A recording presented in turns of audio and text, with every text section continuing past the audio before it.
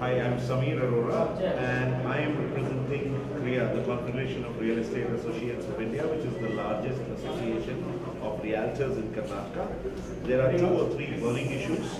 Prime amongst them being the individual and proprietorship have been segregated, and proprietors have been put along with company for the registration fee of 2 lakh, which has to be moved back to an individual because the Income Tax Act of India has always treated individual and proprietors at par, and hence the fee for the proprietor should be 25,000. The second biggest factor that's troubling all the realtors is that the penalty parameter for any delays or misrepresentation is 10%, which a builder can pay but a realtor cannot.